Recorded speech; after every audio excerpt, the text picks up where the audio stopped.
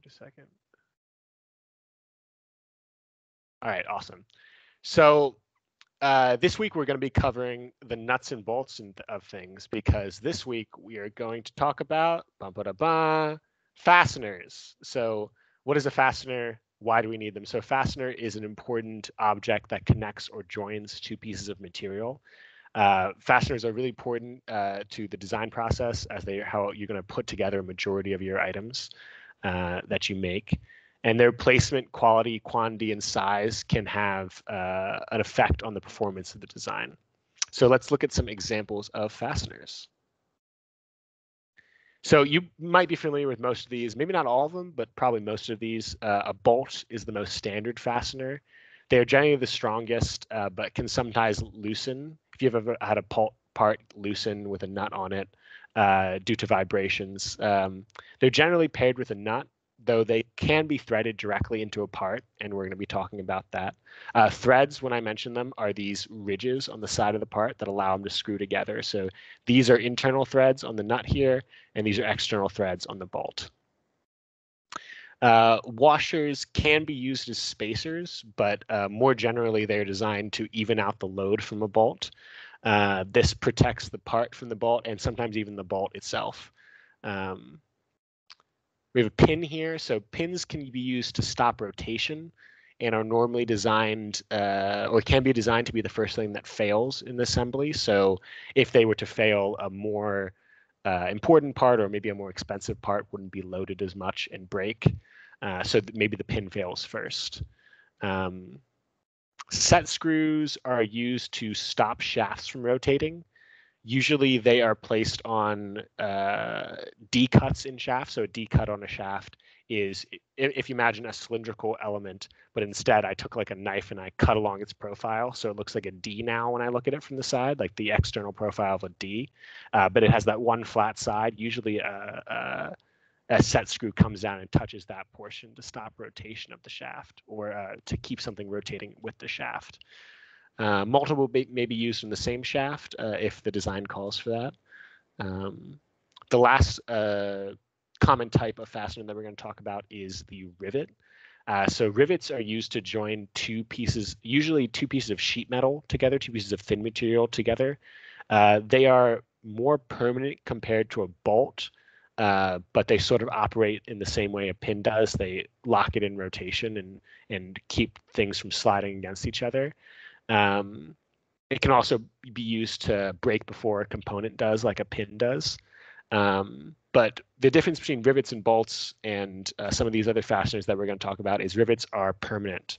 Once you put them in, they need to be drilled out to be replaced. They're generally used as physical fasteners that deform when they're placed into a material.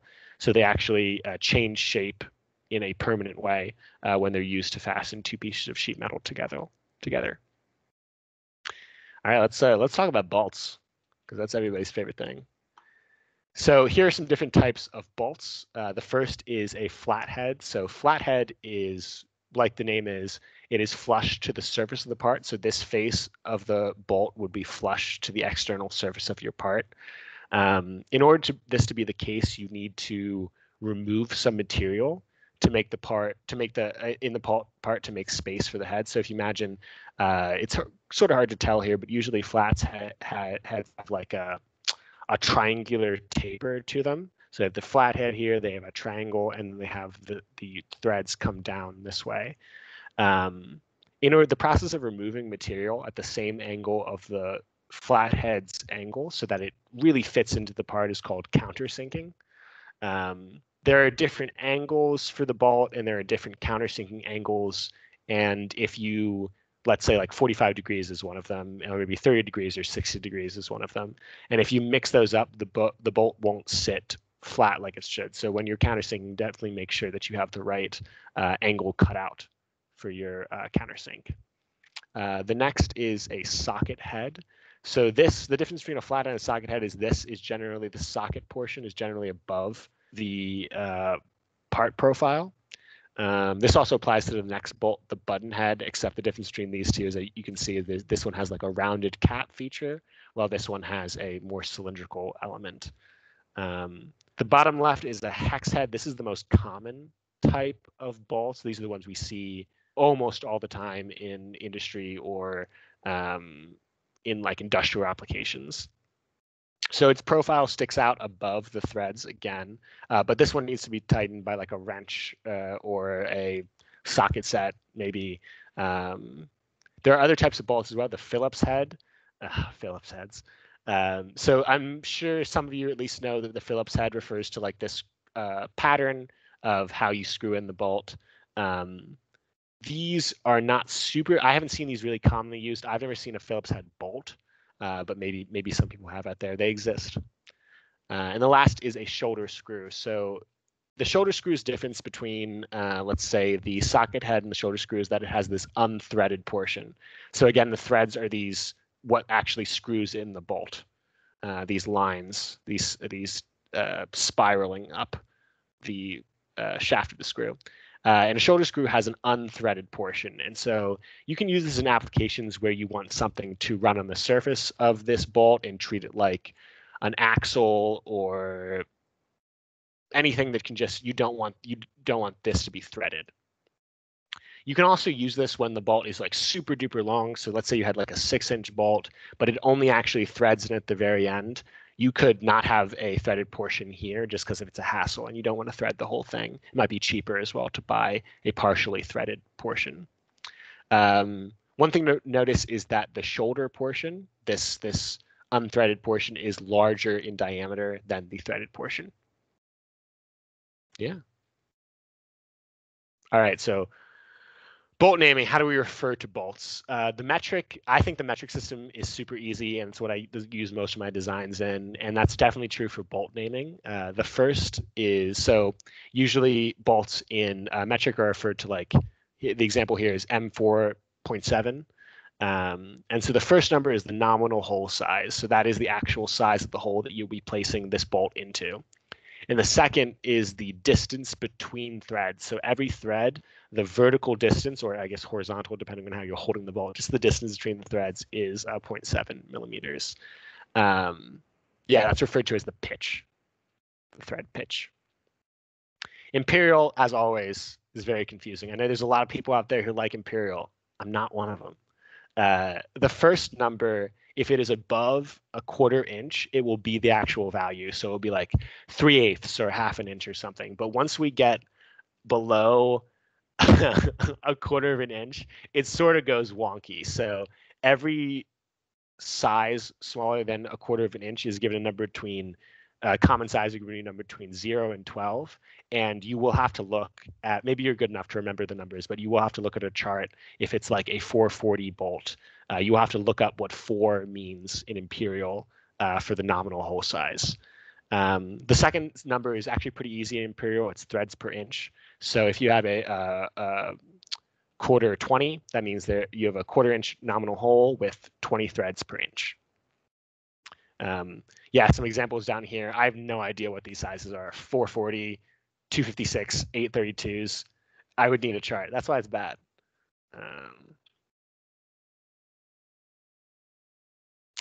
Yeah, so bolts come in a wide variety of threading. They can come in coarse threading, which means the distance between the threads is very large, which is pretty common, or very, very fine threading, which is very strong if you truly need it, but most applications don't need that level of threading.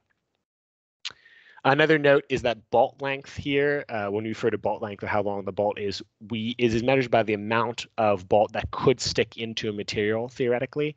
So if we look at this, we have a shoulder bolt here with a threading distance. The bolt length is from the very, very bottom of the bolt head to the end of the bolt. So it is all the material that could enter the part. Also, another important thing to mention here is thread engagement. I actually think maybe we go on that next slide. Let me check it real quick. Yeah, okay. So generally, you want the material around, just some notes in the bolts when using them for tips and tricks and best practices. Generally, you want the material around the actual hole to be at least the radius of the bolt to prevent failure. So this means that I'm using a 1/4-inch bolt hole. The material around it should at least have 0.125 inches, so we can prevent like failure from making that hole present. Another thing is that to make sure that you have a good, tight, and consistent hold from bolts, you want to make sure if you're using a nut that you have at least 3 threads after the nut to make sure you really keep that hole. And it says here a diameter's worth of thread engagement. So what that means is that if you have, let's go back to this. If I have a 1/4-inch bolt right here, I would need a 1/4-inch vertically of thread engagement. So these threads need to actually be in the nut or in the part if the part has threads in it for it to be considered like good. It will give you the best results. A little bit about stripping. So stripping is when you deform the threads or bolts enough that the part is no longer usable. And this usually results, so if you ever used a Phillips head, you put it in and maybe it's an old bolt, it sort of breaks down and you turn and turn and turn, but you can't get it out. That is what a bolt is stripping. And that can happen with a lot of different types of methods to screw in something, but this usually results in something getting stuck and is no good. So we don't use Phillips head because they strip pretty easily. And finally, so this last note, if you have a bolt going through a number of parts, you should only tap the bottommost part relative to the bolt head. So if I have bolt head here, one material 1, let's say it's steel here, the material 2, it is plastic, and then it's steel again. Only the last steel should be tapped. And that's so that you don't get these parts on the threads of the bolt, and then they have a weird spacing because they're not in exactly the right rotation, and you get tiny, tiny spacings where they're not lined up. It's mostly used just for, it would be really inconvenient. It's not going to give you what you want if you want to tension them or compression them all together with the bolts. So this is a really common mistake that people make. If you call a bolt a screw, no one's going to make fun of you. But just so we know the difference, bolts usually require a threaded nut or a hold in a part to make a joint. They also have constant diameter, and they require a hole to already exist when they are used. They cannot self-drill, so they need a hole already to be drilled out for them. Screws are never used with a nut, as far as I know. It says always used without a nut. Yeah, no nuts for this one. They have a non-constant cross section, so we can see in this image here, they sort of taper down into a point, and that's to help. So this is probably like a self-piloting screw, so that you could screw it directly into something. They usually can be screwed directly into a material, but it's always, if you do a lot of woodworking, you know that it's always better to start with a pilot hole. So the wood doesn't split or anything like that. But that's the difference, so that you don't have to ever make that mistake again. So one of the things we talked about was washers. Washers are used to distribute load over a larger area. So here, I have a question for you guys. If you remember what Sean told us in his last lecture on stress, do you remember the equation for stress? Or maybe the units even.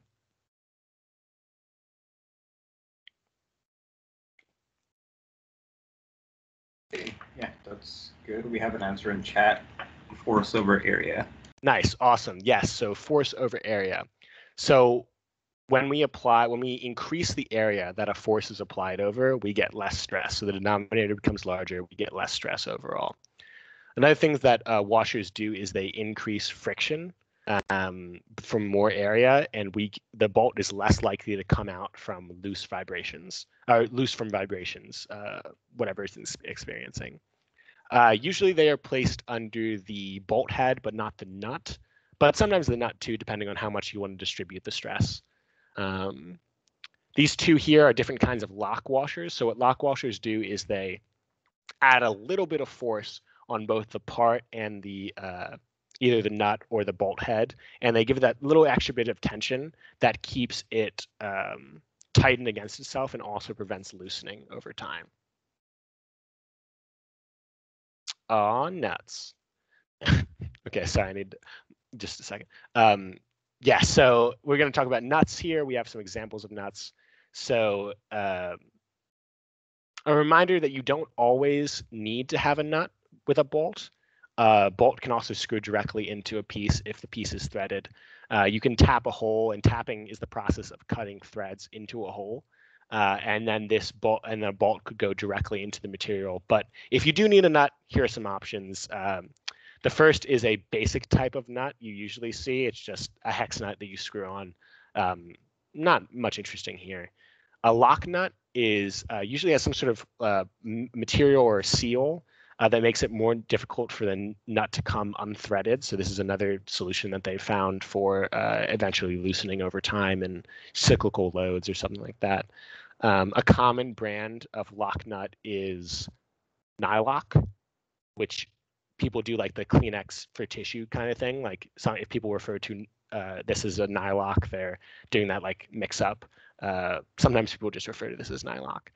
A wing nut, they have these flanges that peek off of them, which makes them really, really easy to tighten and untighten easily. And they are used when you want to be able to remove something quickly or put it back together quickly by hand. This coupling nut / standoff, it's good for creating spaces between two items. I'm not sure what else you would use it for. Maybe if you had two bolts going into a common area, you could use this standoff because it's threaded on both sides to do that. Yeah, but generally used for spaces. And again, as I said before, you want to make sure that you maintain engagement and get the best results from your nut and bolt combo. You want at least 3 threads of the nut sticking past the end of the bolt. I'm sorry, 3 threads of the bolt sticking past the end of the nut. All right, pins. So these are used to lock 2 parts together. Usually they constrain rotation. And then once you can do 1 pin, you can constrain it to rotate about an axis. You put another pin in a different location. Now it's locked in position for that plane. As I mentioned before, sometimes it's used as the first point of failure to protect something more important. Pins are pretty cheap. They're just tiny pieces of metal. So if they break and my really intricately designed piece doesn't break, like that's what I would want. It could also, so as I mentioned, if you just put 1 pin in, now the body can rotate along that pin, with that being the axis of rotation. So sometimes it's used for that as well. They're occasionally used in advanced machining techniques to locate the workspace. And so that means lining up values, corresponding values that you want to keep constant throughout a machining process. Yeah. Here's a dowel pin, which is very common. So this is very common in the machining practices. This is what you would use to make sure things are on the same corresponding workspace. Here is a cotter pin. It is used so that along this shaft, things don't really slide. So this blocks the sliding here. Yeah. I don't know if I have an example of a cotter pin in use. Well, if you have one, if Sean or Keaton have one, let me know if there's one in the chat. If you just want to, if you like love cotter pins, let me know. But I'll move on for now. So we talked about pins. I think next is set screws. Set screws. So as I said before, they're the interfaces between a shaft and what is rotating with that shaft, whether that's a gear or maybe a wheel or something like that. As I mentioned before, they need a flat component to interface really well. So you can imagine the set screw has this little taper at the end that you can sort of see here, and then a flat face. It is best if that is in contact with another flat face, so you can get the most bang for your buck. It's sort of hard to see here, but there's a line. The shaft is cut what looks like right down the middle, so that this set screw holding the gears rotation can have the best interface. Excuse me. Usually these come in common bolt sizes in both metric and imperial, so keep that in mind. If you ever want to use a set screw, you should probably use a common bolt size. So here is an example of the cross section of a bolt, or I guess maybe a side view, cross section in some places of a bolt, nut, and material assembly. I think this has animations. What happens if yeah, there's material one. So notice, one thing to notice here is that for this material, the sizing of the hole in it is larger than the bolt. So as I mentioned before, only the last thing that the bolt wants to interact with is threaded. So you see two clearance holes, as we refer to them, for this bolt for the two materials. Material one, material two. That's what fasteners do best. Yeah, we have a bolt head. The washer to distribute the load. So this bolt head actually has what looks like a built-in washer to it. So as it comes down, it widens a little bit to help out with that. So we have a washer on the nut as well. Maybe these are, maybe this is a steel bolt and these are like HDPE plastics and we don't want to hurt them when we tighten this down. And then we have the nut. Okay, quick quiz. What type of bolt is this?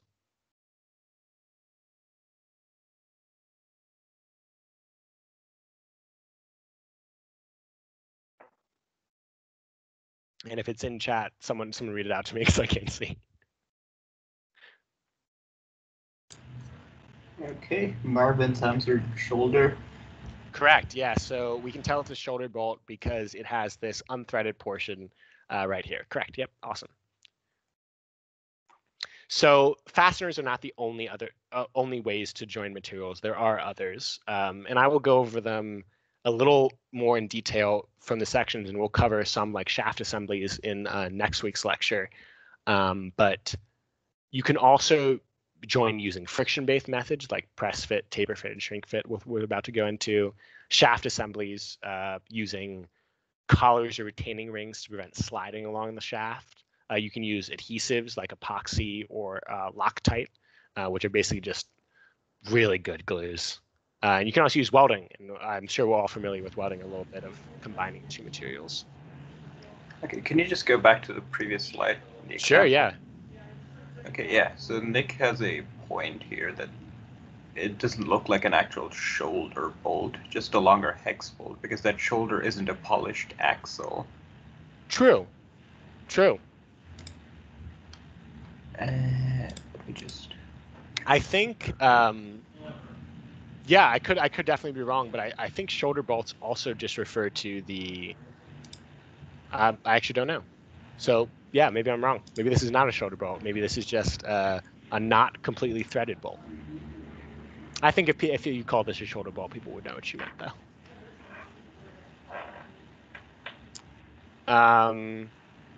Yeah, so let's go over what some of the friction-based fits are. So a press fit is caused by two parts interfering with each other. So this would be a smaller hole than a shaft diameter, and then you were to press them into each other. Those materials would interfere with each other because they're trying to take up the same space, and you would get a frictional fit.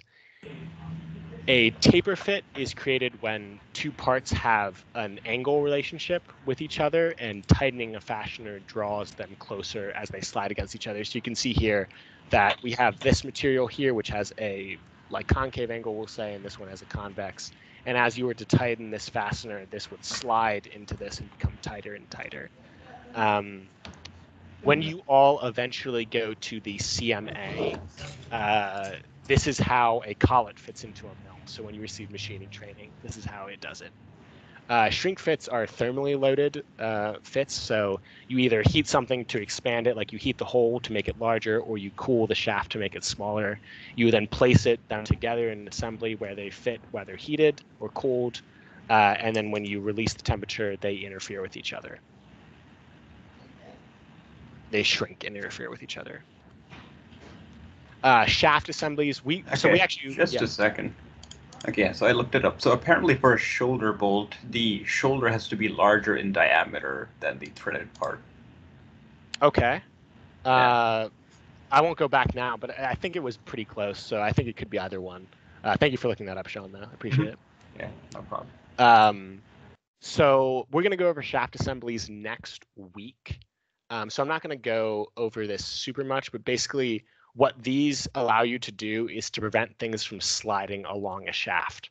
So if I have a shaft, I don't have a pen here, but I'll use my finger as the shaft. It would prevent things from moving along this way, or even prevent the shaft from moving, maybe.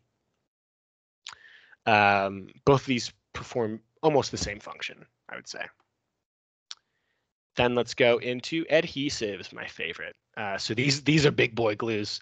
Um, they can get really wicked strong. So we have here Loctite and JB Weld, which are two common adhesives that we use to just combine anything. So this is aluminum, fiberglass, metal, plastic, composite, wood, and more. Very, very strong glues when you need them.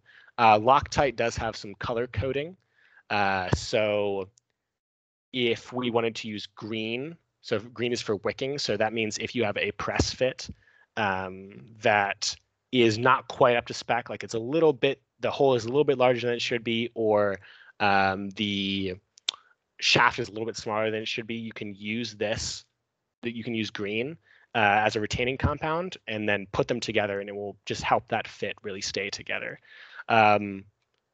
Blue is a removable strength one, so you can add this maybe if you want to hold a bolt in place, but you are unsure if you need to remove it for repair at some point.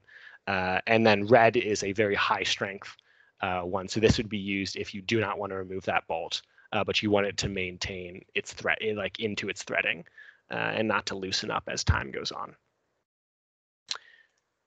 So welding is the joining of two materials by heat or force. There are two common types of welding, MIG and TIG, which stands for metal inert gas and tungsten inert gas. I believe you guys have access to these presentations. These links are a little long, and I won't go over them now, but they are pretty useful to talk about the differences between MIG and TIG.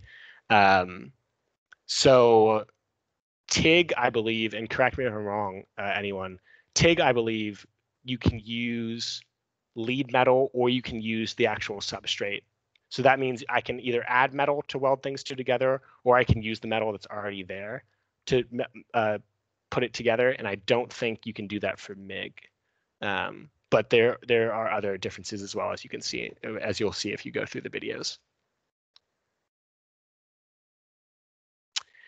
So when thinking about how you will assemble your design and which fasteners you use, make sure you think about how you will put them in, and if necessary, take them out. You can save a lot of hassle down the line, and this is referred to as designing for assembly. So if you know, if I have a screw that needs to go into a place to hold two pieces together, but I can never reach that place once I assemble the rest of it, and that piece needs to be removed frequently, that's not a good design, right? And so we would like to suss that out before it happens, and you have a design problem. So here's some more rules about rules to follow when thinking about fasteners.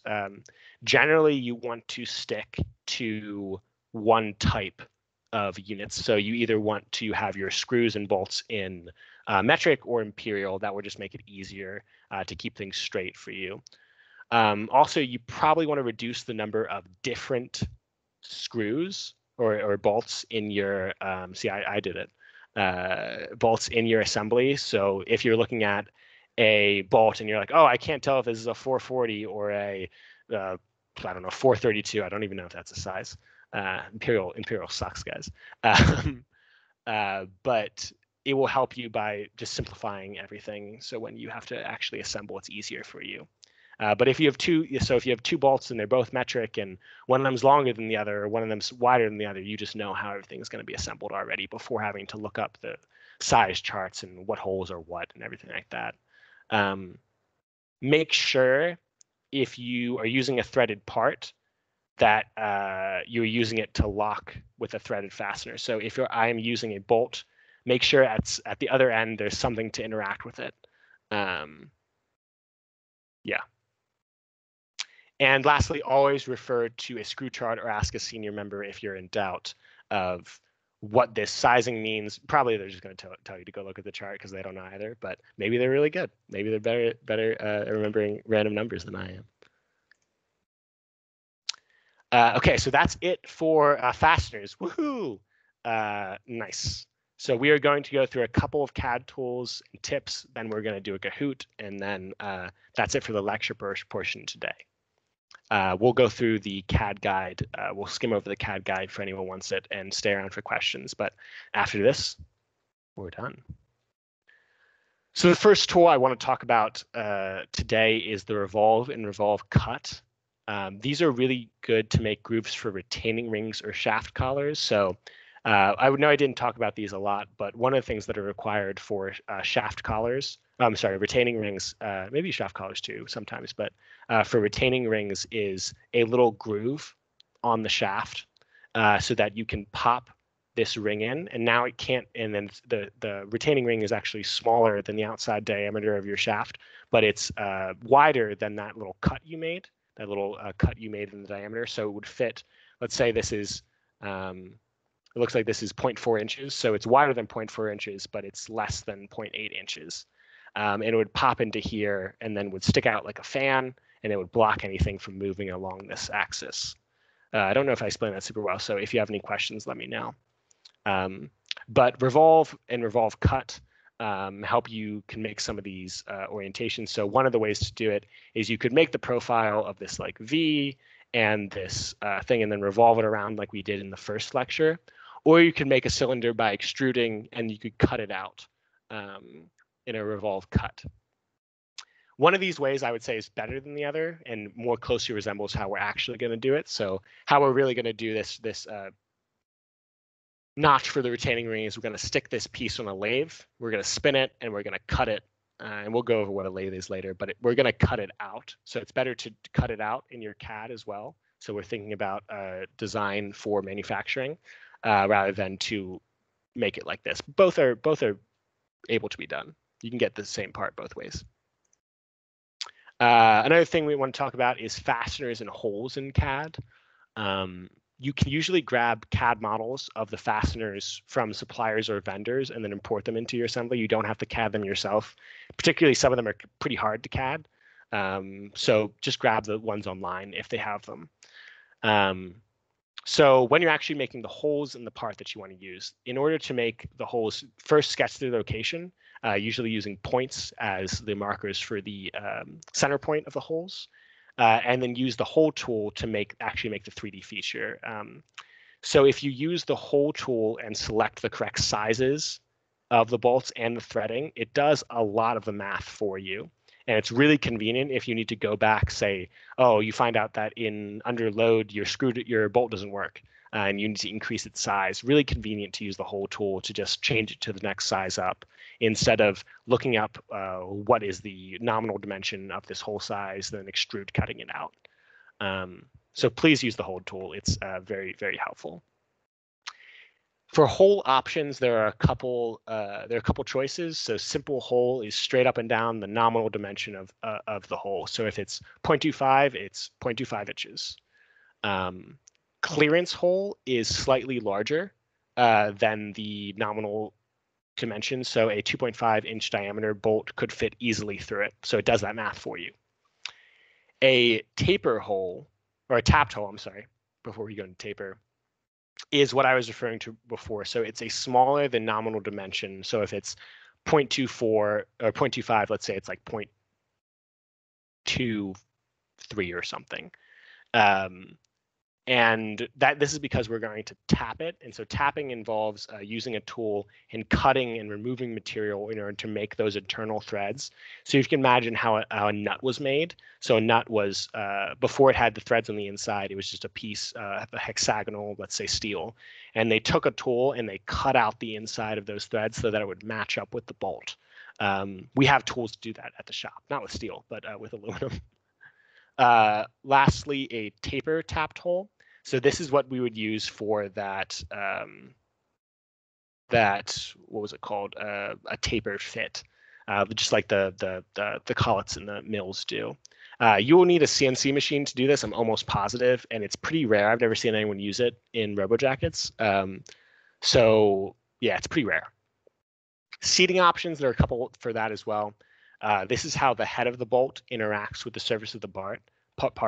So I mentioned before countersinking, and that's when you have a flathead screw with that V we talked about, removing the material so that V can sit perfectly in the part. That is called countersinking. And that is different from counter boring. So counter boring is a very similar thing, but it's removing a cylinder of material instead of like a V, like a conical shape of material. So if you were to counter bore a piece, like maybe you could get a different bolt sizes in different bolts heads in. Spot facing is the removal of just enough material around the bolt so it lies flat on the surface of the part.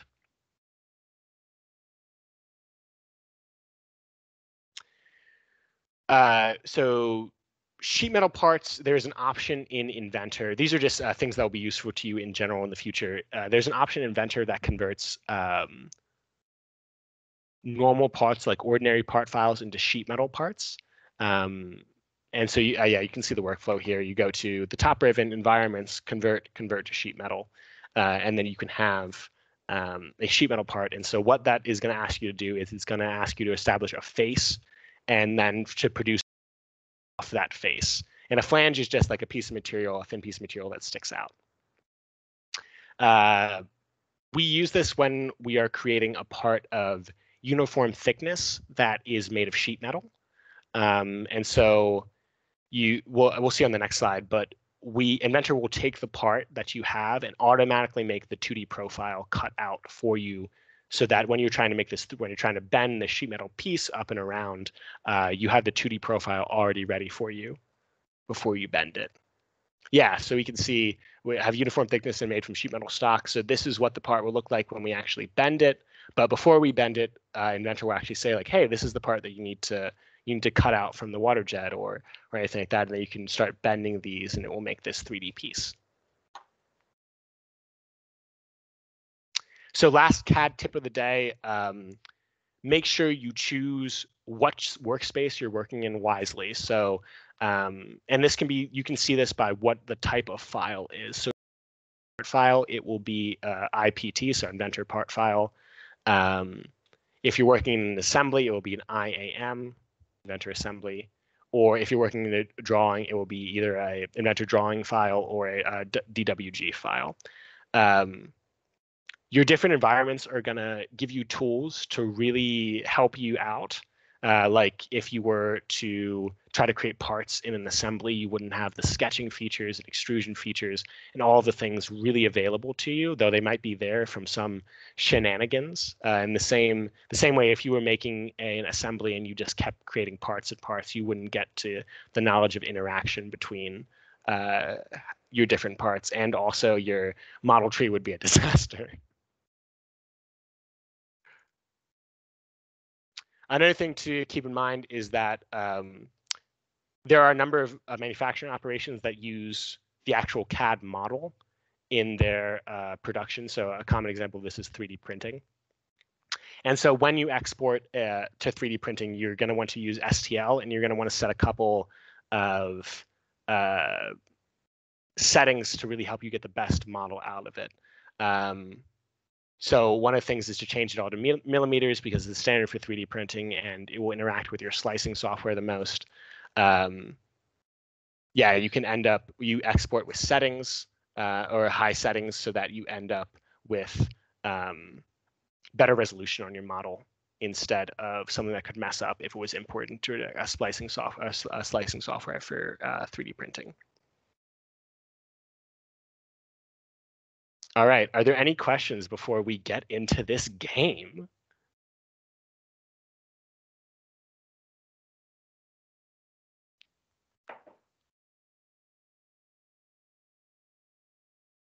All right.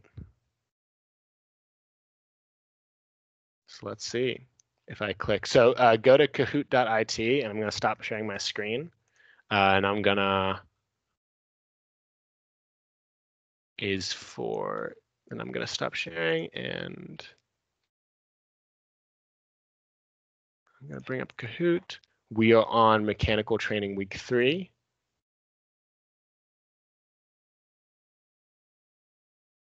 Give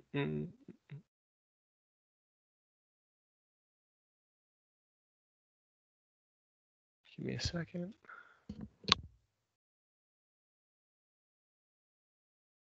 Kahoot tried to get me to upgrade to premium.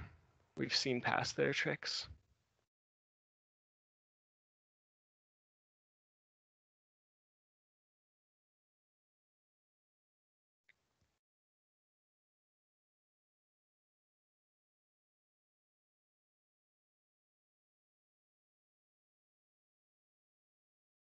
All right, let's do it. I am going to include computer sounds so you guys are ready.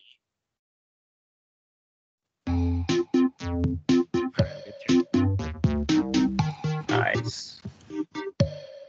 Now, James.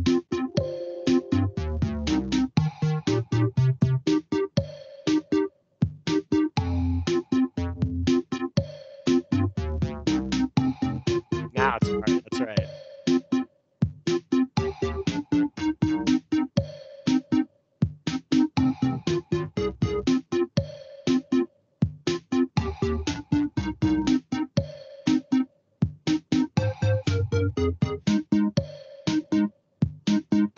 All right, how many people do we have in the call? 10, 11, 12. Are there 12 peeps in the car? There are. Okay. All right. Hope you guys are ready.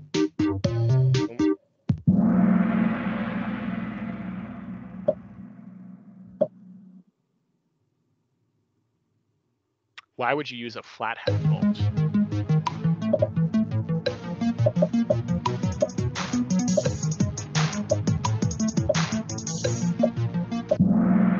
Nice. So flathead bolts are used when you want it to sit flush with the surface of the part.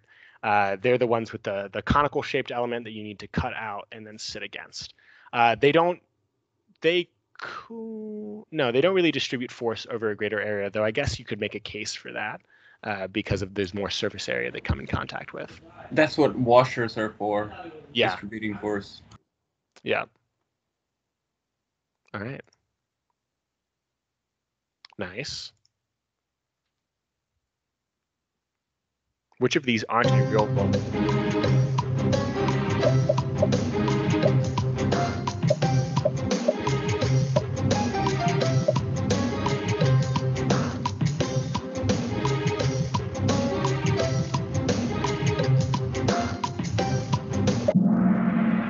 Yeah, so tapered is not, we talked about bolts, they have a constant cross section, except when they're shoulder bolts, right? So tapered doesn't really make sense for a bolt.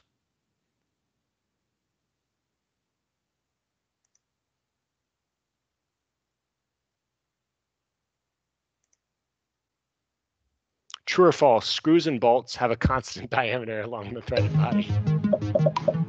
I wonder what the answer to this one is.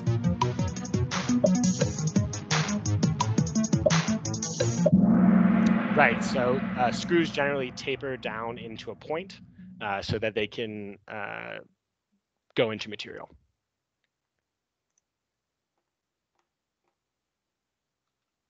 All right, next. Oh, we got an on fire. Which is not a way to constrain a shaft.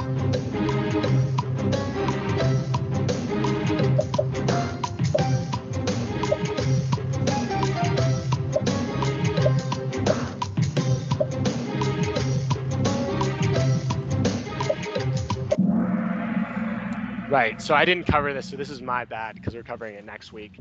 But not a way to constrain a shaft. So a shaft collar also prevents moving along an axis.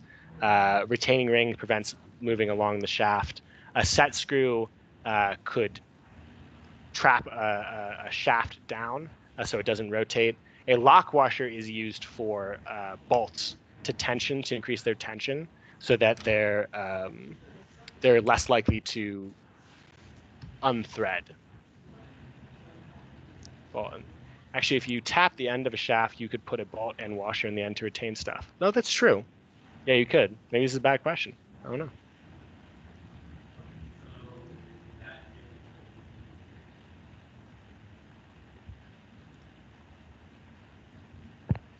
Washers give all but the full.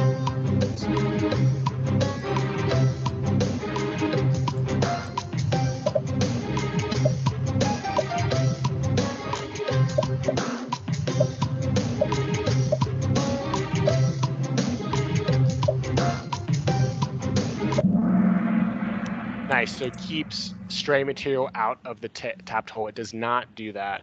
I think material could still get in. Though I guess this is an interesting question. Applies force upwards on the nut. If the nut is in compression, it would also apply force upward into the nut. I'm not sure how that's a benefit, Sean or Keaton, or anyone. How that would be a benefit. Locking property, sure. Okay, so lock washers increase the tension. Yeah, yeah, I think what absolutely. It say is that it sort of tightens the place. Yeah. Like, you know how you can like screw a nut in, but it's not like tightened all the way, and so like the bolt can still go like move along its axis. Yeah, definitely. Yeah. Yep. And we talked about it can be used as a spacer, and it can be used to reduce the stress on the bolt. So the only one left is that it doesn't keep stray material out of the tapped hole.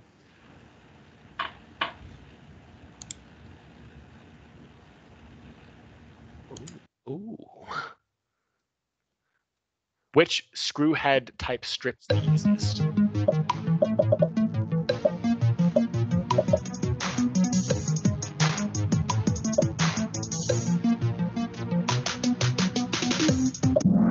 Right. So we talked about how Phillips heads, if you ever used one, you know that it strips easy, and that's because it uses like a conical. So if you've seen the tip of a Phillips head screwdriver, it's like pointed, right? And it uses to engage with the seat to turn in, and that's not a very good design, I will say, though they're very common. Okay. Which Loctite color is thread lock? Oh.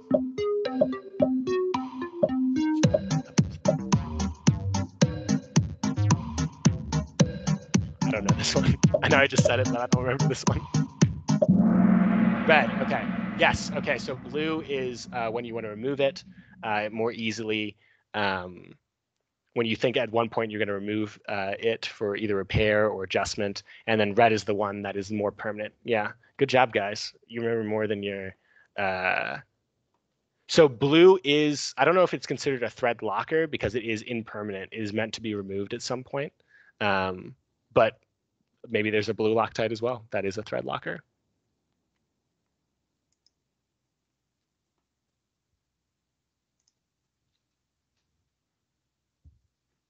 Friction fits all surfaces.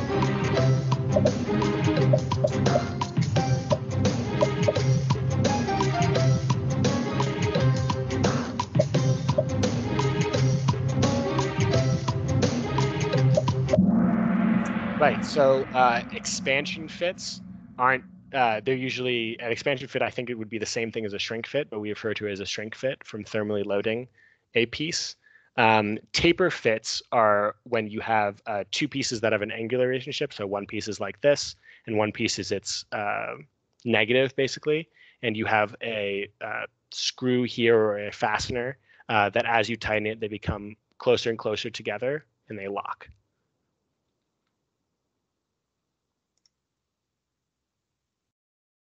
There's a lot of change ups in this one. Which pair is completely made up? Okay. Okay.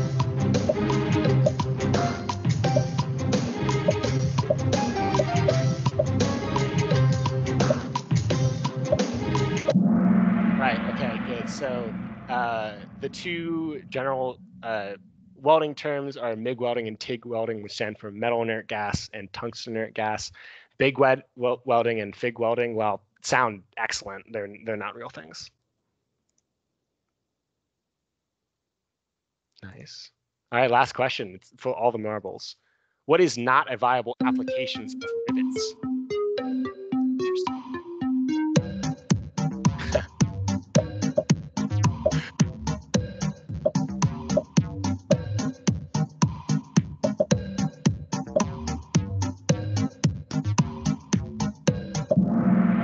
Right. So battery casing for your robot, rivets have to go through the material that they're putting together, right? So they pierce through and then they deform to keep them together. Generally, puncturing your battery casing is no good. We use lipos a lot, and those would explode if you pierce them. All right, let's see. Can I get a drum roll, please? I do hope you're all drum rolling.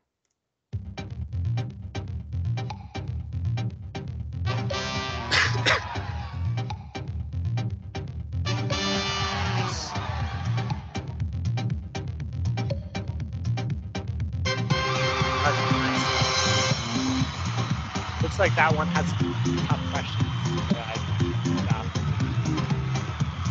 Nice job, guys.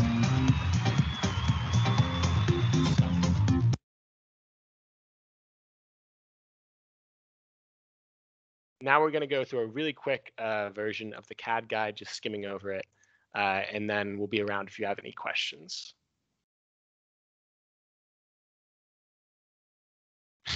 GG no re.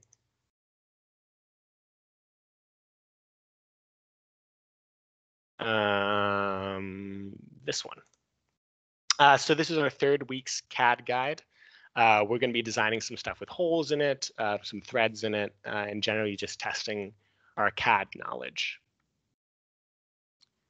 So first, we're going to be looking, and I'm just going to skim over this very briefly. First, we're going to be looking at the hole tool, whatever it's, we went over some of its features, but how do we use them, where are they, what to do with it. Yeah, what do we use and all the buttons mean? How do we decide depth and direction? If you want to custom, how do you do that? Choosing location. So usually we choose either a sketch to do it, or we use a circle that already exists in some element. If it's like a wheel and you're putting a hole in the center, you can use concentric. But sketch is definitely the most common. We say where the positions would exist with points usually.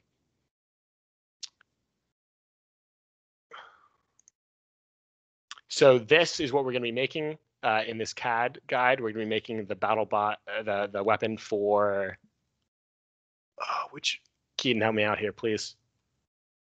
I'm not sure myself, but it was Corey's. I think it was Corey's and Joss's. But anyway, this is a BattleBot that existed, and this is its weapon. So we're going to start by making a sketch. We're going to do the profile. It's a little wonky, so we're going to have a circle and then some splines that come out to it. We're going to remove some of the material. We're going to tell them the location of the holes. So as we talked about before, usually you use a sketch to make holes, and then you put points saying where you want it. So this is along the midpoint, and then 1/2 inch out and 1 inch.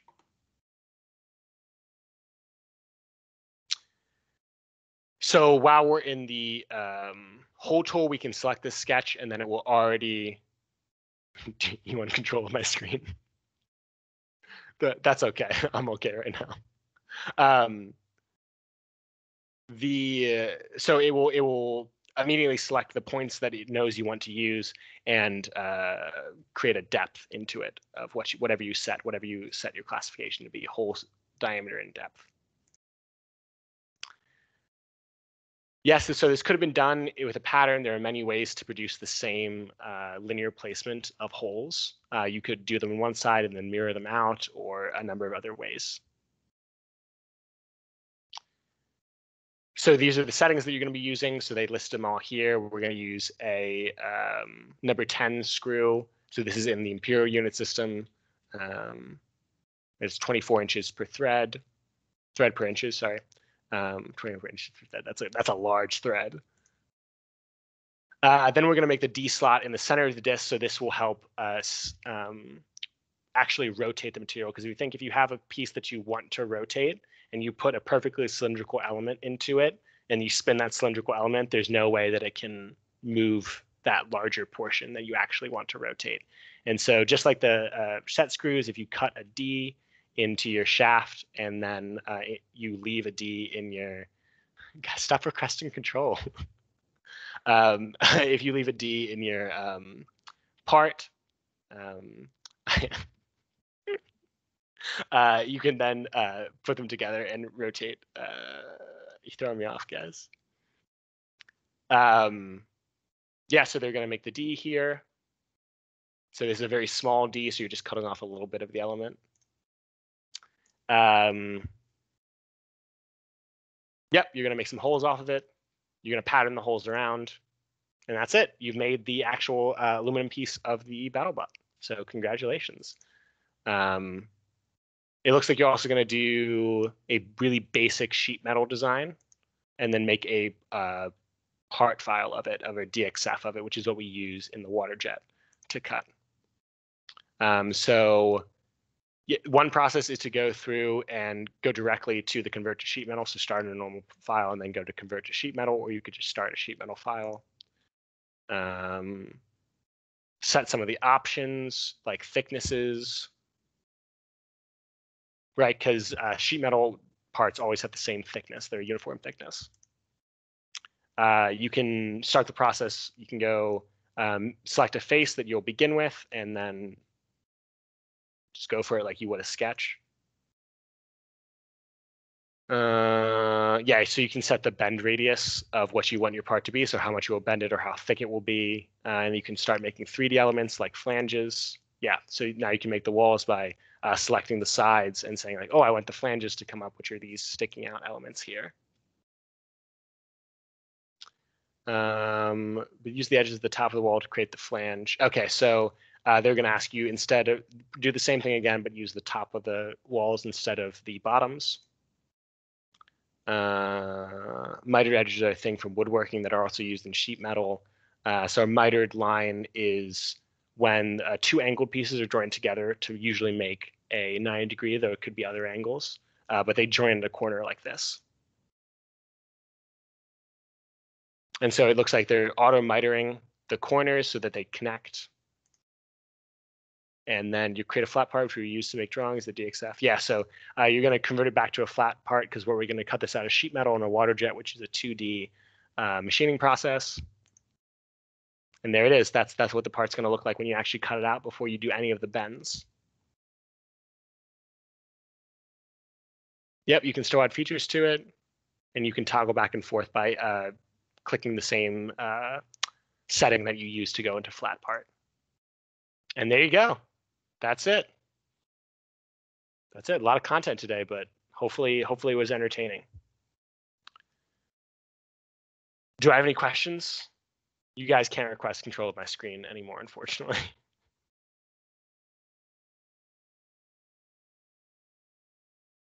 All right, well, if there's nothing else, that's all we have for today. If you have any questions with the CAD guide, can I get a new attendance link? I forgot to click it, now expired. Sure. Keaton, is that possible? Sure is. Hell yeah, okay. Keaton's on the move.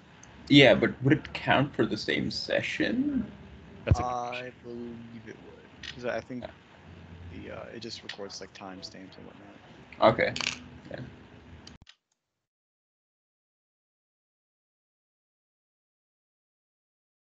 All right. Thank you, everybody. If you have any questions, let me know. Or if you want to just vibe, I'm also down. Link is up in the chat. Thank you. 3, 2. Here we go. Awesome. Thank you, Keaton. Problem.